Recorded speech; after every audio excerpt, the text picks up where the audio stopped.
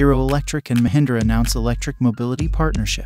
Hero Electric, India's #1 EV company, and the Mahindra Group recently announced their collaborative intent as part of Hero's growth and expansion plans to cater to the ever-growing demand for EVs in the country. The strategic partnership will create multiple synergies to help drive adoption across the country. As part of the partnership, Mahindra Group will manufacture Hero Electric's most popular electric bikes, Optima and Nix, at their Pithampur plant to meet the growing demands of the market. With this collaboration, along with the expansion of their existing Ludhiana facility, Hero will be able to meet its demand of manufacturing over 1 million EVs per year by 2022. This will further enable them to drive adoption of a cleaner mode of transport. The joint development efforts will also be a key factor in developing the platform approach to help electrification of the Peugeot Motocycles portfolio.